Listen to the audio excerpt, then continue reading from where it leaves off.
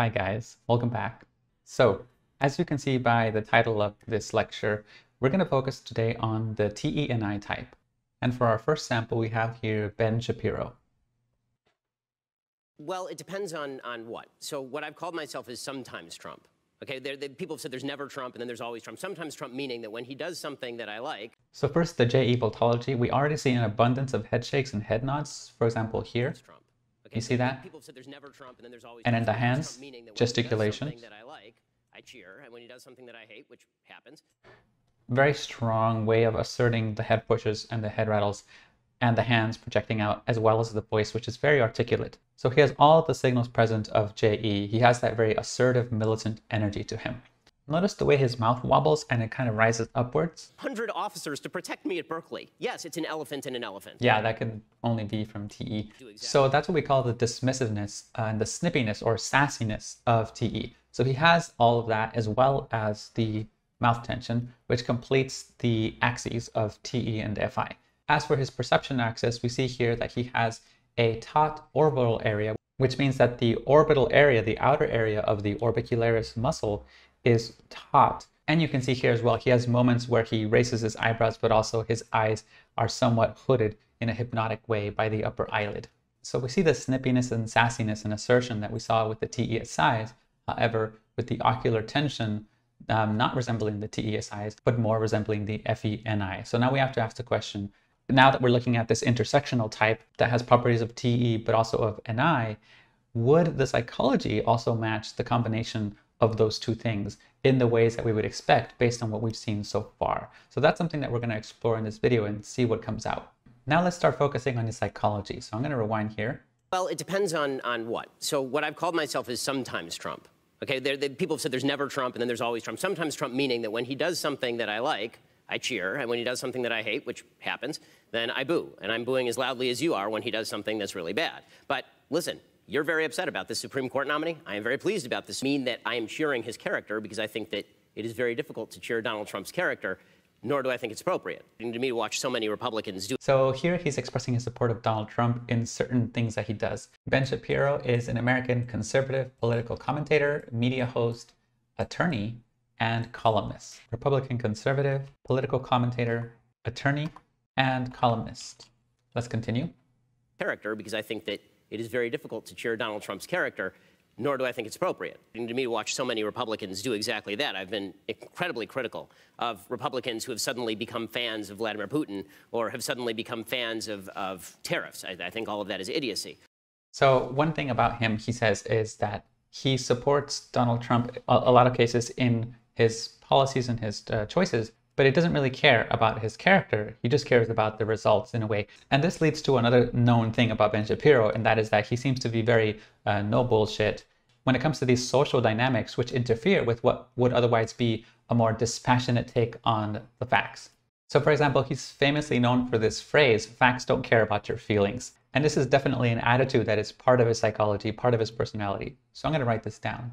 Indifference towards social rapport and priority over facts. Facts don't care about your feelings. But again, I think that with regard to judges, with regard to taxes, with regard to Middle Eastern policy, particularly Iran and Israel, I'm much more of a fan of President Trump than, I mean, I would say some circumstance, but the Democratic Party would have to stop being insane. He's not afraid to call people insults out loud. So he's very blunt. Let me put that here. And I actually believe a lot of the damage that he has done to the country in terms of social fabric has already occurred. So I said I didn't vote for him in 2016. The reason I didn't vote for him in 2016 is because I feared the damage he would do to the social fabric, and I also didn't think he was going to govern conservatively. So we see that same political orientation that we see in most all conductor types, where they focus a lot on social politics and where things are headed and what things can be done to improve the social situation. Conservative. And as far as the damage to the social fabric, if he's already done it, I'm not actually mitigating against the damage to the social fabric by not voting for him in 2020. Okay, stepping back from the video for a moment, we also know that Ben Shapiro is an author, and he's written a book called The Right Side of History, How Reason and Moral Purpose Made the West Great. There again, we see that focus on reason. He's a very rationally minded individual. So how reason and moral purpose made the West great? Okay, I think that's enough motifs for now. There's much more that can be said about Ben Shapiro because he has an entire show with hundreds of videos, and I encourage anybody to watch them for an example of a certain shade of TENI. But let's go on to the next sample now. So the next sample we have is Julian Gowertz. I think that China is attempting to run a bit of a natural experiment in what we might think of as a more authoritarian, innovation-driven economy. So first off, we see an abundance of wobbling lips. See, for example, here, the way the tension comes and goes on the sides, up and also in the bottom. These little bulges come in and out because there's a contraction happening. It's very strong in him. This is probably one of the best examples you'll see. The other thing we see is the snippy head shakes. See, for example, there, the head shakes, they're very plateau velocity, dismissive, sassy head shakes. Other fundamental forms of the new economy. So that gives us the FI signals and the TE signals. Now, as for the perception axis, again, we see this taut orbital area here with the sharp outer edges of the brow, while at the same time, there is a lowering or a hooding of the upper eyelid, the pretarsals. So this is a very characteristic NISE ocular tension combined with a very characteristic TE-FI mouth tension. Okay, so he checks all the boxes of a TENI in Vultology. Now let's see what he says psychologically. I think that China is attempting to run a bit of a natural experiment in what we might think of as a more authoritarian, innovation-driven economy. So we have here economics. Whether, for instance, enormous state direction, that can produce more than just short-term returns. Of course, if you plow money into a specific sector that you've identified. So this is very typical of TE, right? If you do this, this will happen. Cause and effect, again, the mechanics. So the mechanistic mindset is present within him, just as it was in the other TE leads. But I wonder if we can get something else from this video as well. As being, you know, high potential or high risk for you, but whether that will actually create a long-term innovation-driven economy, as they say, I think certainly too early to tell. So he's analyzing China in terms of like future intentions, and he's evaluating whether or not those future intentions are sound and whether or not they'll get to those future intentions from the causalities that are at play. Almost like playing forward the script of the causality that is in motion and estimating whether or not it will have the intended result at the end. Evaluating the long-term effects of economic policies. I have noticed over the past year other fundamental forms of the new economy that is a really central plank of Xi Jinping's vision of the world. So again, future sight, future forecasting. Began to study China and think about the extraordinary transformation that China has gone through. Those head shakes are very solid. Over the past 40 years. It immediately became clear to me that there were some fundamental questions that historians, my training, had an opportunity. So he's a historian by training. Opportunity to begin researching and learning of China's economy today. How had that socialist market economy come into being, developed over 20 or 30 years of debate and policy contestation? I realized that one part of the story we didn't know much about, but that was central at the time, was the role of economists from outside of. This was an extraordinary. Outside of China, it cut off a bit, but. Broad and deep effort to learn from economists of a very wide ideological background. So there was a broad and deep effort to learn from economists of a wide background.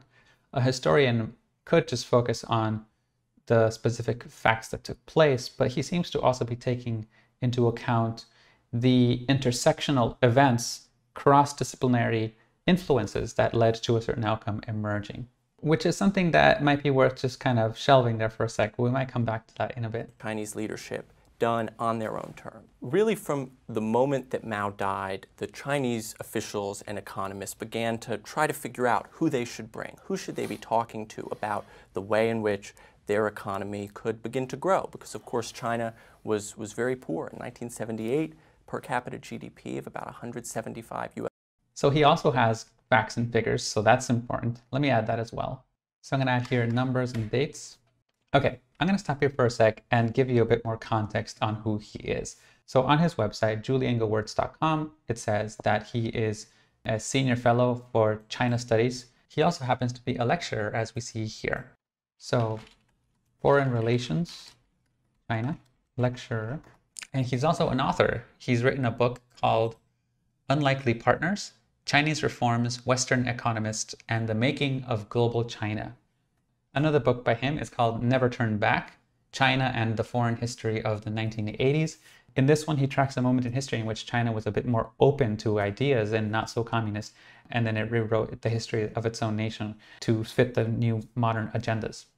So more than just being a historian necessarily, I almost see him as also being a bit of a political theorist or a social theorist. He has some crossover with human psychology and social studies. So I'm going to put here psychology and sociology. And then something else that's quite interesting about him is that he actually wrote a book of poems.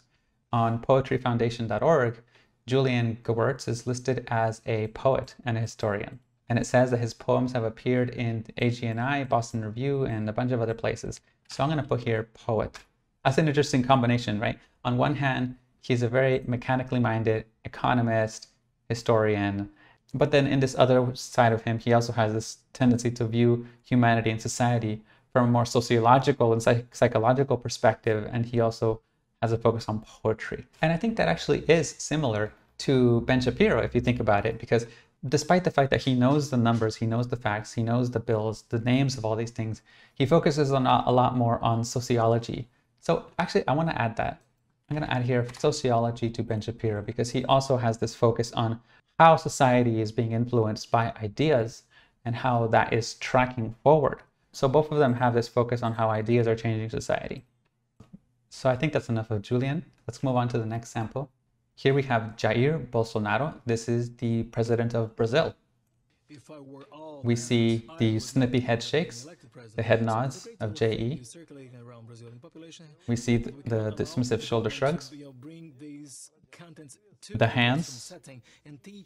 So a very assertive, very commanding energy. So we see that very snippy, sassy plateau Vultology of TE, as well as the mouth tension of TE and FI, where we have the 4-point pulling creating this effect here. Now the eyes for him also have a tautness in the orbital area, as we see here, as well as this intense scowling. Now intense is actually a technical term in the codifier, and it means the collision of muscles that happens from the tension of the orbital clashing with, let's say, the frontalis muscle. And here in this shot, for example, you can see how he has this upper eyelid somewhat lowered over the top of the iris, that hypnotic look. Now, some people might get confused with him because he has what looks to be this kind of slant on the side of his eyes, but in his case, that's part of his ocular anatomy. And in the codifier, we have a method for accounting for anatomical differences like this, which allow us to see the true type of the individual, despite the fact that people around the world have very different kinds of faces. So this is what it looks like when you have a TENI, but with a little bit of a naturally slanting to the eyes. Notice that this slant doesn't give the confused look, the concerned look of the TES size. You see the difference here? These do not have the intensity, while this one has the intensity of the NI and SE oscillation. Now, because he doesn't speak English, I'm going to rely a bit more on the Wikipedia pages for him. Here he says he's a politician and a retired military officer, president of Brazil, politician, retired military officer. Now that's interesting, right? Military officer has some intersection with the mechanistic mentality of the TE type in general. Where there's instructions to carry out, there's causalities to implement, there's a lot of analysis of information that goes into the final action, and then there's just the execution of that action in the real world stage. So it takes a certain kind of personality to be a military officer, and he seems to have that personality. So he's also a conservative, and in that way he's similar to Ben Shapiro, who's also a conservative. Now in this very video, you see here the subtitle says Trump of the Tropics. That actually comes from part of a comparison that people have made between Donald Trump and him, seeing him as similar to Donald Trump in terms of policy and so forth, which actually comes back to Ben Shapiro, who was also in many ways pro-Trump. Not everything is pro-Trump, but similar views on some things. And also, by the way, we'll see later on that Donald Trump's type is not too dissimilar to theirs. But so what characterizes this Trump comparison? Well, in his case, one of the ways that I can access that is from this BBC article. So it says here that the far-right former army captain has insulted women and homosexuals. As you guys know, there's a lot of controversy around Donald Trump's language. He tends to openly insult women, specifically And that actually has some echoes of Ben Shapiro in the sense that Ben Shapiro also tends to say things such as, I mean, I would say some circumstance, but the Democratic Party would have to stop being insane. So again, when it comes to insults, Ben Shapiro seems to dish them out quite commonly. Now, let me be clear, none of what I'm saying here is politically motivated one way or another. I'm simply observing the fact that these individuals seem to be very candid in their speech and what they say, and they seem to have very little reservation at all when it comes to how they articulate what they feel about something. So I'm going to put here blunt also for him. And you know what? I'm going to put political incorrectness in parentheses so that we know exactly what we mean. I think that's a good way to summarize that. Reading more of this article, it also says that he's been described as having excessive ambition, which relates to how, for example, he's demanded higher pay when he was a soldier. And as it reads here, it says that he has shown signs of excessive ambition to be financially and economically successful. Now, it's hard to quantify this as a psychological attribute, but I'm going to summarize it as a thirst for power. Thirst for power and also desire for economic success. So again, I'm not concerned in this video about politics, but I'm interested in the psychology that these individuals have. And this psychology seems to be one that desires to have control. So I'm going to add here thirst for power and control. I think that's enough for this one. Next, we're going to look at Mike Huckabee. Jobs scarce and moving away and making it hard for Americans to earn a decent living. We can do better than that. We've always done better than that. The Vultology is super clear with this one. You have here the snippy head shakes, the shoulder shrugs. You have here notice the way the head juts forward, very plateau velocity, very sassy.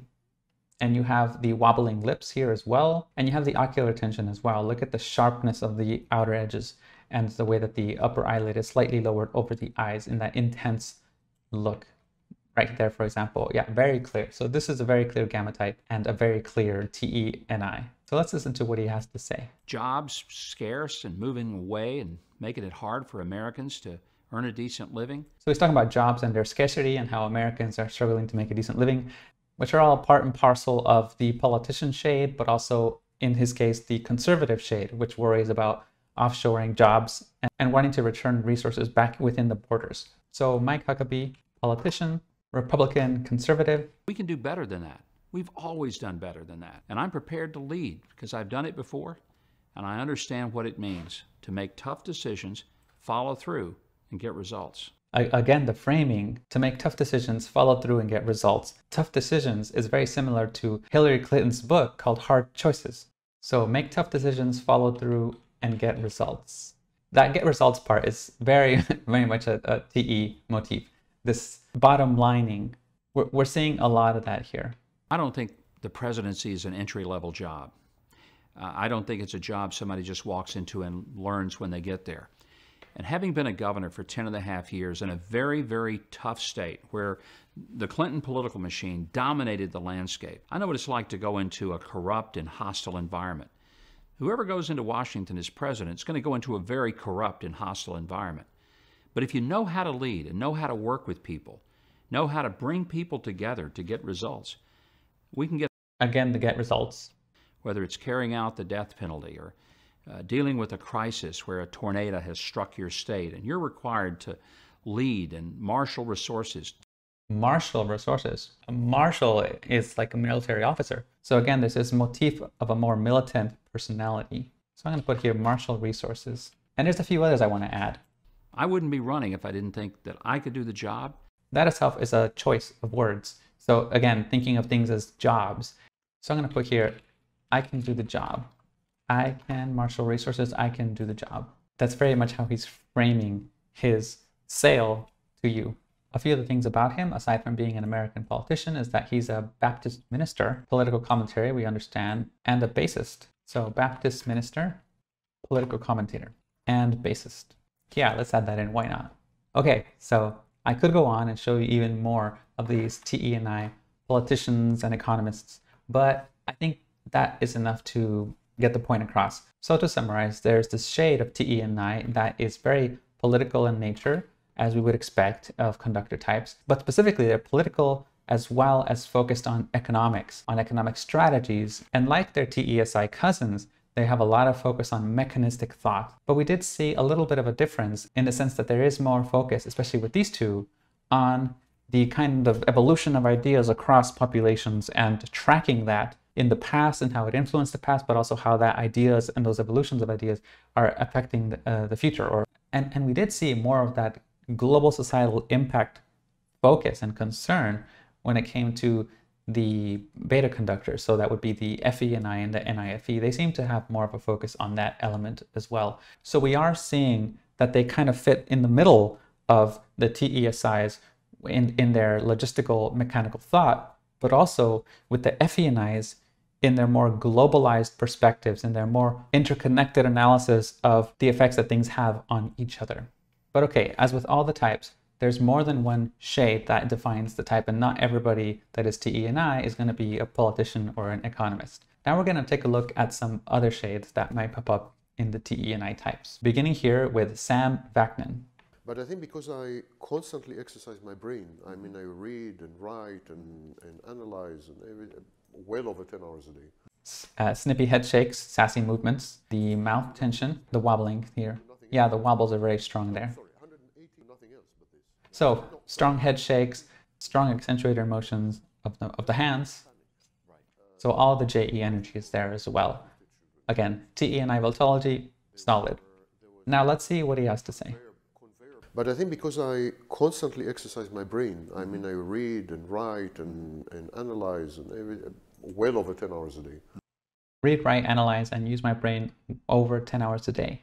I do nothing else but this. Yeah. No, sorry, 180, 190, 185. What he's talking about there are IQ points. 180, 190, 185. Those are the 3 scores that he got on IQ tests, which means that he's a genius, having essentially one of the top 10 IQs in the entire world. And so in this video, he's talking partially about his experience being somebody with such a high IQ. The highest IQs in the world, yes.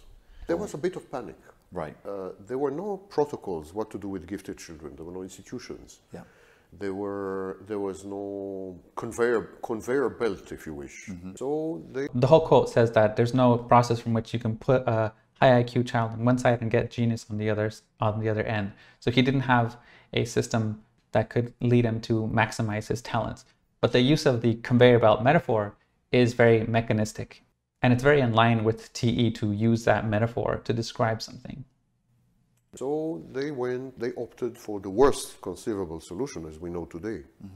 We know that this should never be done. Right. They took me out of my peer group. They catapulted me to the end of the primary school, because technically they had to do that, but starting at age 9, I was forced to go to university. I mean, everyone around me was 20 plus. In Israel, you serve 3 years in the army. So you start university at the age of 21. Right. Everyone around me was 20 plus. So genius IQ of 185, went to university at a very young age. 21, 25, 22. Yeah. Most women in this group did not find me interesting. I don't know why. I thought I was cute. So, and I was 9 already. Truly formed men. So seriously, I mean, I didn't develop the necessary social skills to interact with peers. Underdeveloped social skills. So even though women, you have... I'm limited because IQ tests in the West are geared towards measuring specific capabilities, mainly analytic capabilities, but not, for example, synthetic, not creative capabilities. So you can be a genius at the piano, or genius painter, and still your IQ would be 60. So it's it doesn't mean much. It means that you would be good probably with language, with mathematics, so on. And indeed, I excelled in physics and excelled in language, mathematics, and physics. But they were like the elite of the psychological profession in Israel. I was tested and examined by everyone. I was a circus freak. I was an absolute circus freak. I was moved from place to place, from Tel Aviv to Haifa to Beersheba to, you know, everywhere. Everyone wanted to see me. Everyone wanted to talk to me. I think I was a celebrity before the age of celebrities. Don't forget that I'm as old as some of the dinosaurs. And, well, I've met some of them. Actually, that's the second time already he has this sense of humor. There is a degree of PE in his energy, as you'll notice. For example, even though it's very clearly TE is dominant, you see earlier here with the hand gestures. So everywhere, everyone wanted to see me. You see the casual hands, right? Notice that compared to these guys, He is a little bit more loose in his body mannerisms, and he has more of a sense of humor. So you're already starting to get a sense of these subtypes within the TENI just by these slight deviations in Vultology. But these slight variations are actually not at the level of being of a different development. They're still standard development. We're going to see in the future examples of non-standard developments where they have much more of this energy involved. Don't forget that I'm as old as some of the dinosaurs. And, well, I've met some of them personally. I even gave therapy to one, committed suicide. And so it worked. Now that's a dark sense of humor. So I'm going to put here dark. That has some overlap with the bluntness of the other TENIs that we saw. This kind of lack of filter seems to be even more strong in the TENIs than in the TESIs. me good, you bad. Yes. Yeah. It's the beginning of narcissism. Yes. The beginning of narcissism, he said, is the belief that me equals good, you equals bad. An external enemy, an external threat. So migrants, the Jews, or whatever. I mean, so it's the beginning. So by the way, now he's talking about his narcissistic diagnosis. So he's a diagnosed narcissist. So I'm going to add here narcissistic personality disorder. And there are other videos of him, by the way, where he talks about this and how it is that the way that he grew up contributed to him developing the disorder. Whether or not there may also be a higher inclination, just as we said that the ENI leads are a little bit more inclined towards attention deficit disorders, there may be a higher percentage of TENI with narcissism. There is something very aggressive and assertive and bold about these types, which might lend itself to that. That would be a fascinating subject for a future study. Unfortunately, I can't give you any more than just speculation at the moment. So let's not extrapolate too much from this, but let's continue. I think ultimately most societies will become narcissistic because the threats are real. Yes. So most societies, but what I don't know is if whole societies and collectives will be pushed beyond the point of psychopathy. Again, he's talking a bit about collectives and societies as a whole and endemic problems in the social sphere. So when he talks about narcissism, he doesn't just talk about his own experience. He talks about how societies are geared up to create narcissists. So in a way, that's more of a sociology focus again. I'm going to add here sociology. If you have a single psychopath on the block, Adolf Hitler, you can defeat him with another psychopath, maybe Stalin. But what do you do if everyone is a psychopath? All right, and that's Sam Vaknin. That was quite an interesting deviation, right? So these guys were all politicians and they all have economic focuses. And he's more on the purely analytical and mechanistic side. Very good at math, very good at physics, but he also has different egoic issues. And I also wanted to include another TENI male here to show them in another occupation. This is Aaron Sorkin, and he is a film producer. To New York, had a whole bunch of survival jobs. I bust tables, Very quickly, you see the snippy head shakes, very sassy plateau movements. The scowl has the intense scowling pattern of NI. The wobbling of the lips, you can see very strongly going everywhere, pulling in 4 directions. Very similar to the others. Super identical. All of these seem to be really the same person to me. Let's see what he says. Survival jobs. I bust tables. I drove a cab. I dressed up as a moose and passed out leaflets in Times Square. So basically a bunch of odd jobs.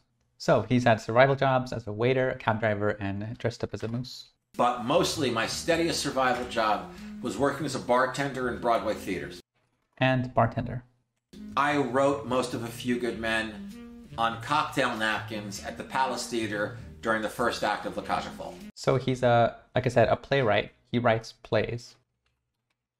He called me and said, "This is terrific. We're going to send this to our West Coast office, and we think we can get you staffed up on a TV show." I wasn't cocky. I was just, I guess, naive. I was just about plays. So I said, "Well, that sounds nice, but what about doing the play?" And remember, I'm still a bartender, kind of shrugging off we think we can get you staffed on a TV show. That night. So that's interesting. He turns it down because he wants it to be a play. So there are many different psychological aspects that go into that. You might say it's very stubborn or very insistent. So there's an inflexibility there. So I'm going to write here inflexible, insistent, or / stubborn. I think that's the best way I can capture what it is that he said. My agent, he happened to be standing next to a woman who was the development director for a legendary producer named David Brown, who produced The Sting, who produced The Verdict, who produced the Jaws. The development person said to my agent, David had a great time making the verdict. He really wants to do another courtroom drama. Do you know of anything? My agent literally had my A Few Good Men script. 4 days later, and it only took 4 days because David Brown was on a safari in Africa. David came back, he wanted to meet with me. And here's where things got really crazy. David said, I love this and I want to option the film rights. I'm still a bartender at the Palace Theater. And I said, well, the thing is, I really want to see this done as a play. You turn down these enormous offers because it's not exactly what you want. I want to see this done as a play. He said, well, what if I were to do it as a play first? I still didn't jump at it. I said, well, have you ever produced a play before? He said, no, but what if I brought in Robert Whitehead? Now, see, he managed to get his show done, but the fact that he was stubborn gave him negotiating power. So he said, no, that's not good enough. No, that's not good enough. And then they raised the stakes. They gave him a higher offer, a bigger offer, until he finally took it. So it actually worked in his favor for him to hold off and, in a way, get the best deal possible. I'm not sure in his case if he was trying to trade up to a better offer each time. That could have been a tactic he was implicitly doing, but he doesn't seem to describe it that way. I'm going to write a few things here. First of all, I'm going to put storytelling. And I've also seen his works, and he's a fantastic director. So we learned that Aaron Sorkin is, like I said, a playwright, a screenwriter, and a film director. So I'm going to put that here. And he's earned an Academy Award, Emmy Awards, and Golden Globe Awards. So multi-award winning. All right, that wraps up our TENI males.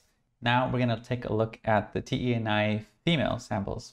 Beginning here first with Kristen Hadid. The beginning, just because I needed to weed people. The head shake, you can see the snippiness in the head shake and the head pushes. People out quickly. And then I realized as time went on that it didn't really define. As well as the wobbling lips. Who, right there. Who someone was or their heart. You know, what does a 3.5 GPA really mean? Very strong head pushes. Like she drills it forward like this. Very characteristic of JE lead, but specifically TE lead. So we actually don't even have it anymore. Again, the jittery head. And we hire for heart, a desire to learn and grow, and just really... And the intensity of the eyes, you can also see here the orbital area is taut and the upper eyelid tends to be lowered. Yep, so very clear TENI Vultology. Let's take a look at what she says. Company when I was 19. She says that she started a company when she was 19. Already have to add that. Started a company when she was 19. I was in college at the University of Florida, studying finance, thought I wanted to be in investment banking.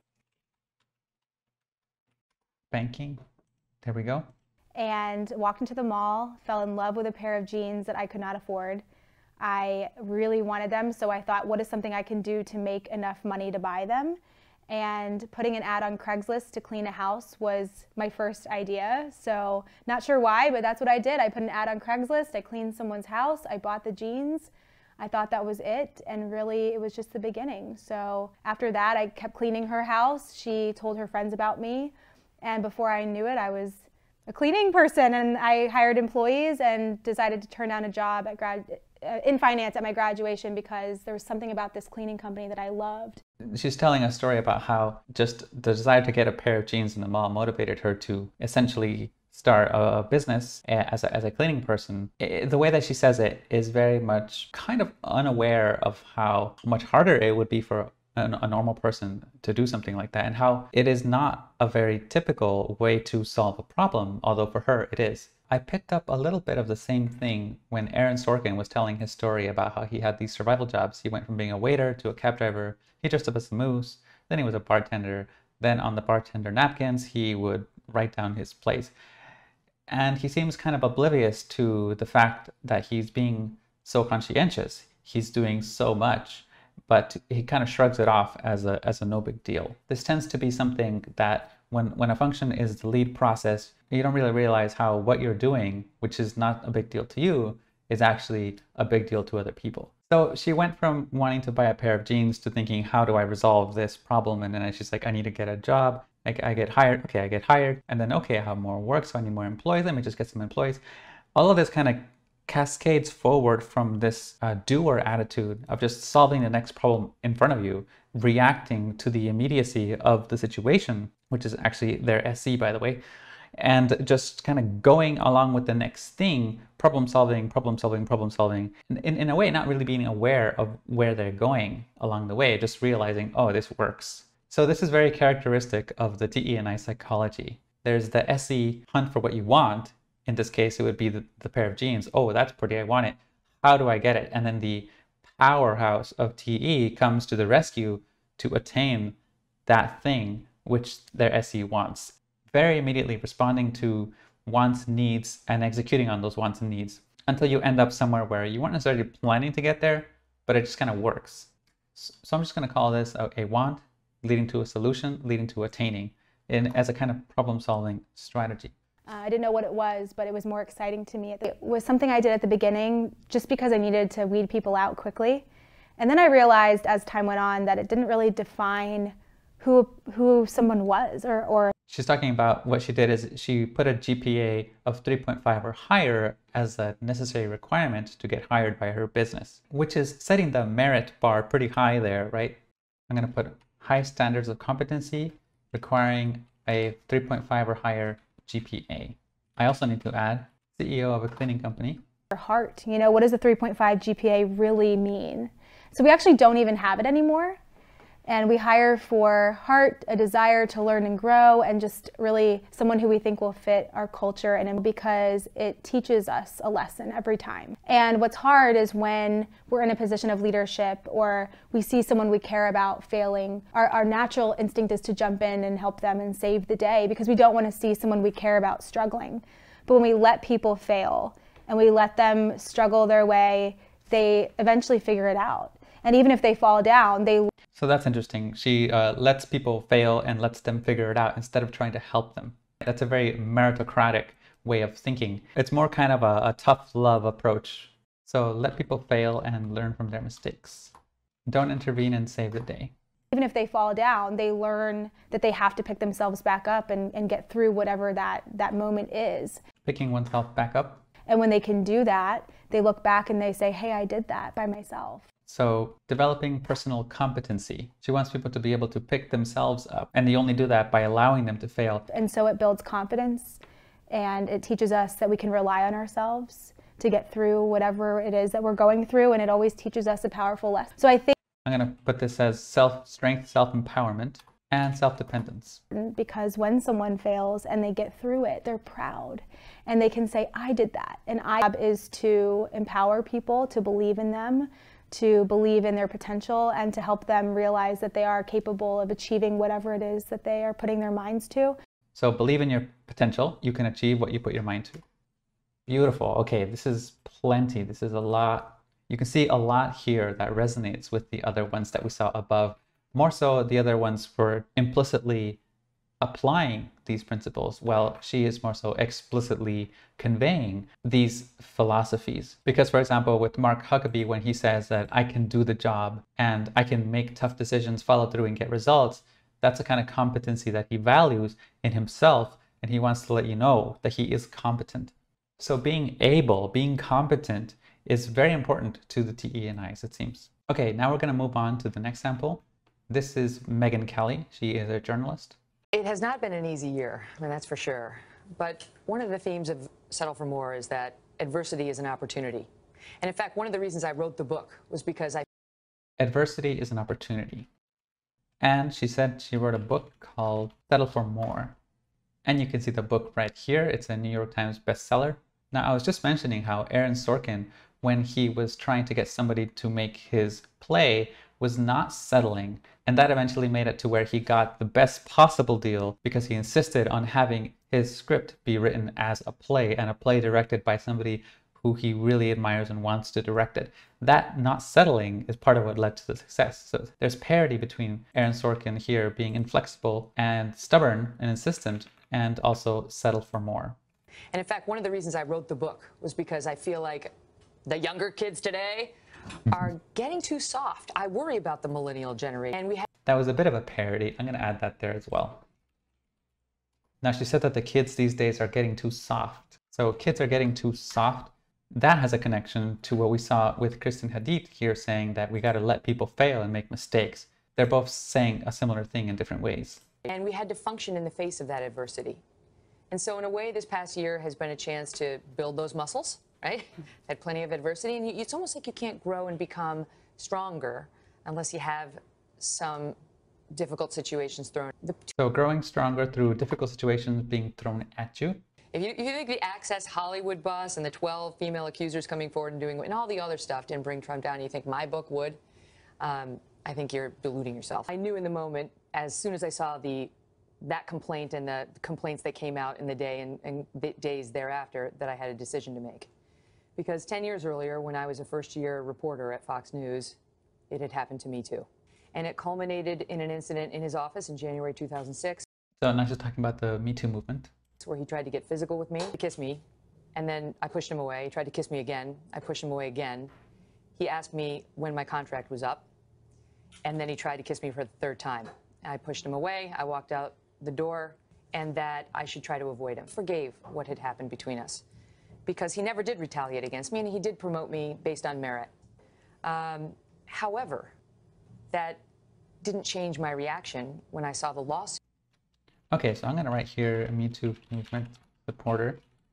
And of course, I can't forget to put journalist, a news reporter, and she is into politics. Great. Okay, let's move on. Let's take a look now at another reporter. This one is Nora O'Donnell. His affection for these soldiers is genuine. I mean, he served on the front lines. He did 2 tours in Afghanistan. This is not some pet project of his. I mean, you can see the taut square effect here, like there, the raised outer edges and the sharp ocular tension. This is not some pet project of his. I mean, this is something he created several years ago. And there's that very well accentuated head shaking and head nodding and gesticulation. So focusing on what she says for a sec. For these soldiers is genuine. I mean, he served on the front lines. He did 2 tours in Afghanistan. This is not some pet project of his. I mean, this is something he created several years ago. And I think as I asked him that question, do you realize what you've created? I meant that, because when I was there, it means for each he went over, he, gave him a big hug, and then he started to tease a blind veteran saying USA shirt. But that's the kind of jocularity that Prince Harry has. And as another veteran said to me, he's our brother. So this isn't giving us too much information about her psychology, but she is talking about politics and military veterans. So naturally, being in the news, she also has some overlap with that political shade. So we're just going to add some basics here. A journalist, news reporter, politics. Okay, we could go a bit more into that, but I think we understand already what this shade is about. Megyn Kelly and her are practically the same person. They both work in the same occupation, and look at them, they're practically the same. So we're going to move on to the third one. This is Carly Fiorina. I think we're running out of time to get some really important need to the wobbling lips here, you can see. Where it's not just professional head shakes, step forward, sassiness when their nation calls them, but people who have the orbital area's tautness, slightly lowered upper eyelids, very clear TeNi Vultology, very similar to these women as well. As for her psychology, one thing you might know is that she ran for the presidency in 2016 as a Republican. So already here we can put a few things. So Republican, conservative, politician, presidential candidate. But what you may not know about her is that she is first and foremost a businesswoman and is best known for having been the CEO of Hewlett-Packard, or HP. This is a businesswoman CEO of a tech company turned politician turned presidential candidate. So you have the combination of basically all the executive things you could imagine lumped together in the same person, going from the business sector to the political sector. So this is one very accomplished woman. And it even says so here, she's the first woman to lead a Fortune top 20 company.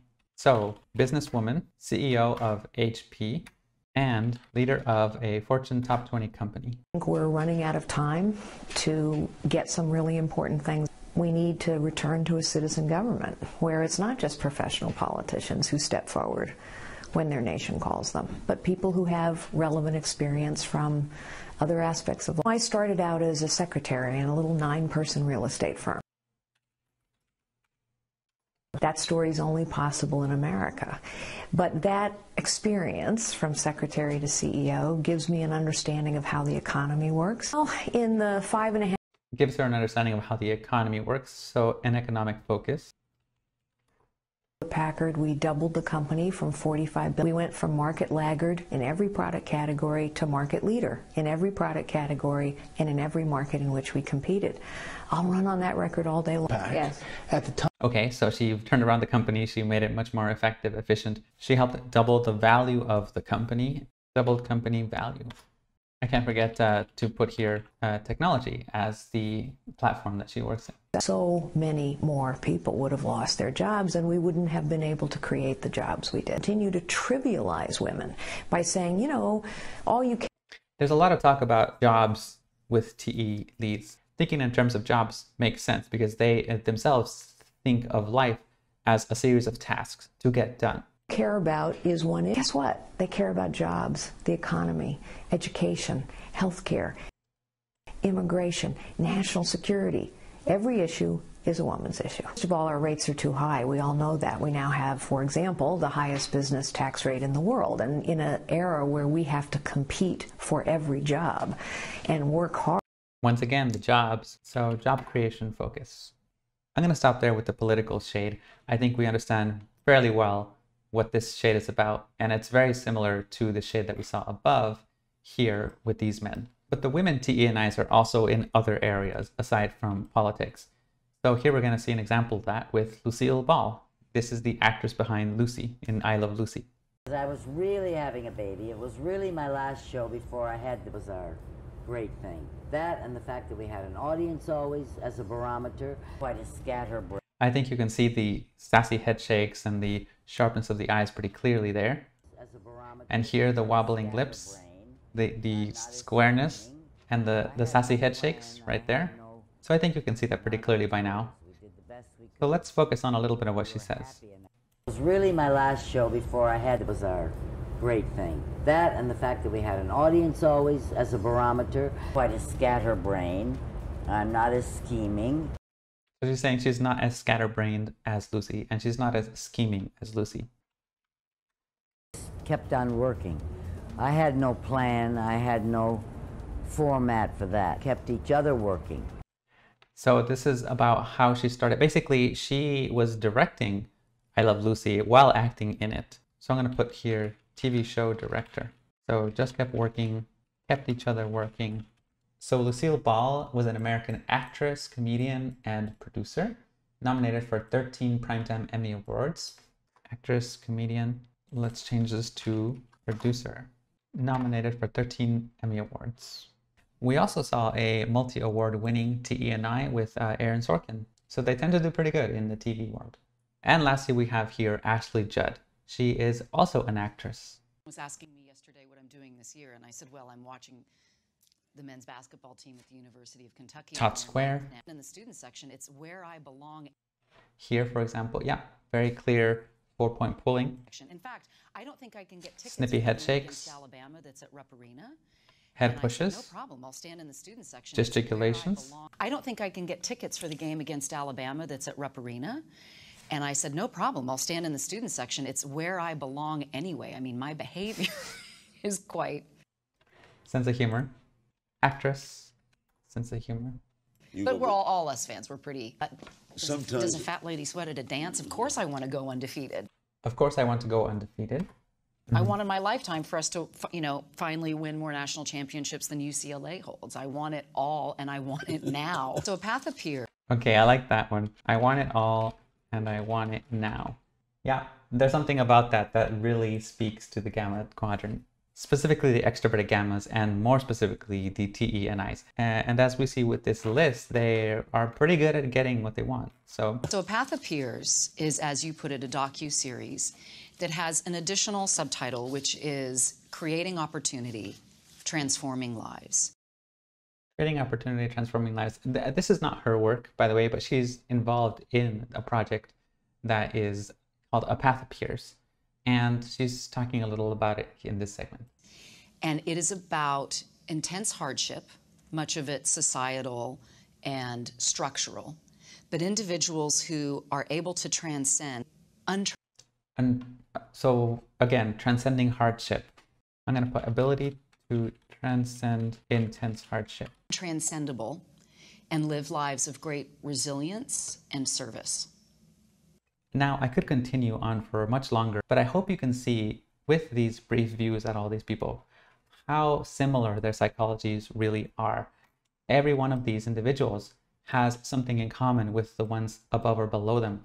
Now, up until this point, the majority of the TENIs that we've been looking at have been unseelie in their mode of expressions, but we also need to see what they look like in their Seelie form, which is the more unguarded, vulnerable, emotional attitude. And we're going to start that by taking a look at Ann Romney. This is Mitt Romney's wife. Of things you cannot teach him. It's in his bones. See the rattling head shakes? For current events, everything else. Head pushes. Situation. And I see sometimes, and I haven't watched a lot of this debate prep, but in the wobbling lips also. In previous debate preps. Yeah, very wobbly. Where he is the devil's advocate. He makes everyone around him be as on their toes. Head shakes, and as sharp, head pushes. And as prepared. Plateau velocity. Going to be the one that's going to weigh in with Mitt on that. So this video shows her TENI Vultology in an unmistakable way. But in order to show you the Seeliness, I really want to switch to a different video where she is expressing that Seelie energy at its maximum. So we're going to switch for a second to this video where she's giving a speech. I'm going to point out a few things while we watch. I can't wait to see what we're going to all do together. This is going to be so exciting.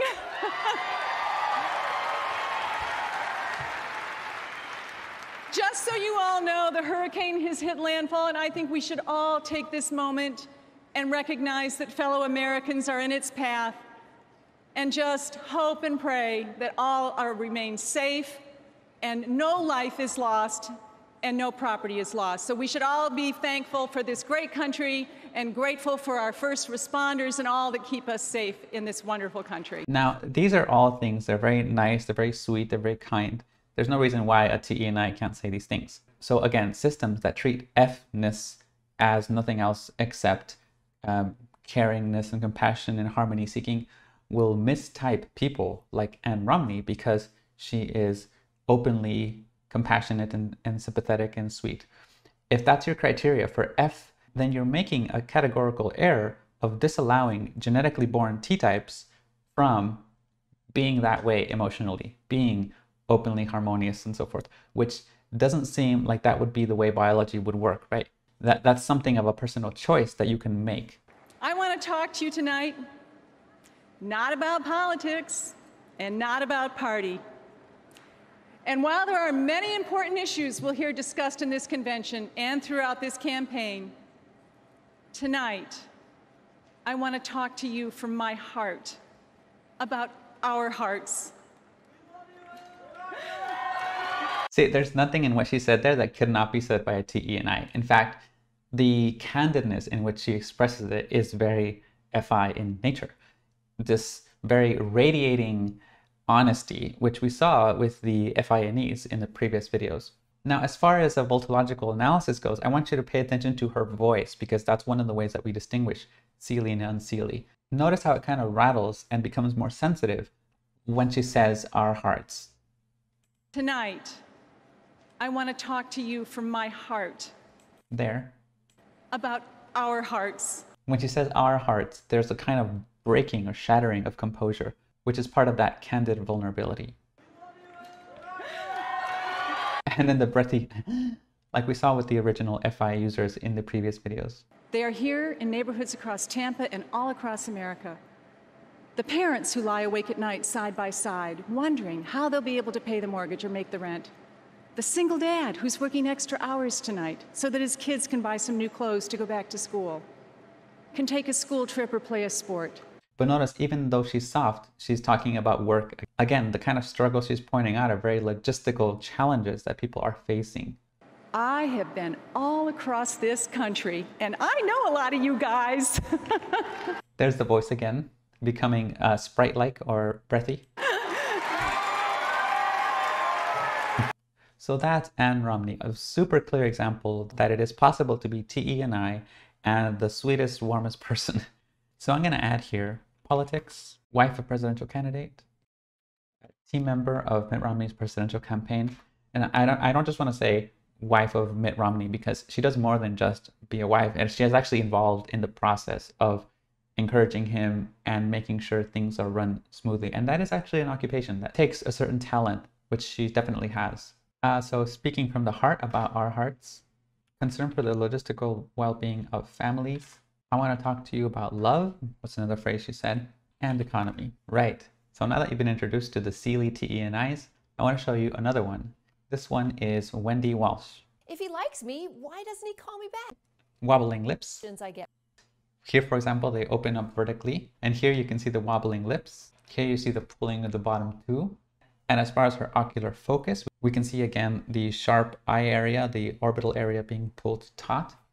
But let's take a look at the psychology. This is probably one of the most common questions I get from women. If he likes me, why doesn't he call me back? We had a great date. It happens all the time. A woman has 1, 2, 3, 4 dates with a guy, and then he seems to fall off the face of the planet. So by the way, Wendy Walsh is a love expert, a relationship expert. So like Anne Romney, there is a love focus here. Now, she's actually written several books, and these are some of the titles of her books. This one is called The 30-Day Love Detox. Cleanse yourself of bad boys, cheaters, and men who won't commit. This title already has a lot of things going on. First of all, 30-day anything is a regimented mentality, right? Like a 30-day plan that has the procedural nature of JE. And this is another book by her called The Boyfriend Test, How to Evaluate His Potential Before You Lose Your Heart. Now, this is very funny to me because, again, the use of a test is in some ways very mechanical. Here is a protocol you can follow to test, like as if with the clipboard, to see if he's the right one for you. That kind of methodology for figuring out love is very impersonal. So it's like an impersonal TE way of solving the love problem, the matchmaking problem. So this book itself kind of screams TE lead wanting to find love.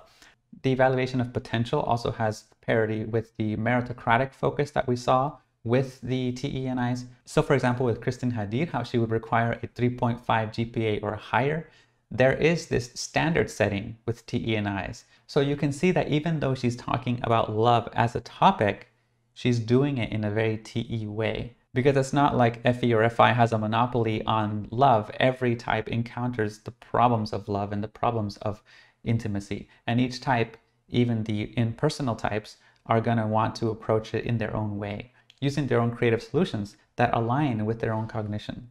So the 30-Day Love Detox, the Boyfriend Test, how to evaluate his potential before you lose your heart. Going off radio completely, and they're thinking, was it something I said? Well, here's what you need to know about male psychology to understand how they work. Men don't commit because they found the one that you might be, right? Instead, they commit when they hit a certain state of readiness. Now, what creates their state of readiness? It may be age, it may be their financial situation, their level of education, it may be peer pressure. Maybe all their peer guys are getting married or getting serious girlfriends at that stage. So the most important thing I want to tell you as a woman is if he doesn't call back, don't take it personally. Isn't that rule number 1 of life? Don't take it personally. Isn't that rule number 1 of life? Be strong, be self-confident, but also brush it off. Just brush it off. You can always brush off people's bad opinions of you. And in a way, it's an indifference towards what other people say about you, which is very much part of both the TE lead types. But if you spend your energy trying to get one guy to like you, you're wasting your time and you're not being efficient in the marketplace of love. There it is again. Notice the way that she phrases it. You're not being efficient in the marketplace of love. Again, of the framing thing, it's not about whether or not the topic she's talking about happens to be love, which is a nice, warm, fuzzy topic. She describes it as the marketplace and not being efficient in the marketplace of love. Not being efficient in the marketplace of love.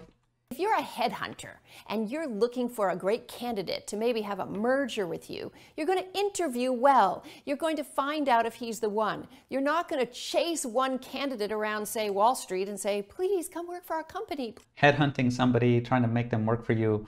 The TENIs are politically minded and business minded in no matter what they do. It's part of their core psychology, which is just applied to whatever domain they happen to inhabit. It doesn't work that way. So go on with your life. Be confident. If you want to leave one last voicemail, not a text, on his machine, or you know, one well-worded email that... Go on with your life.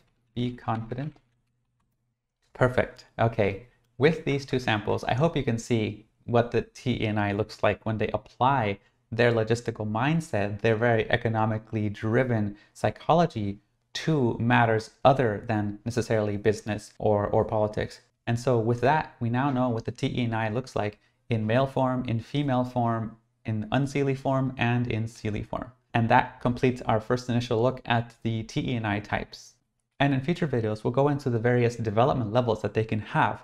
But for now, we're going to move on to the next type.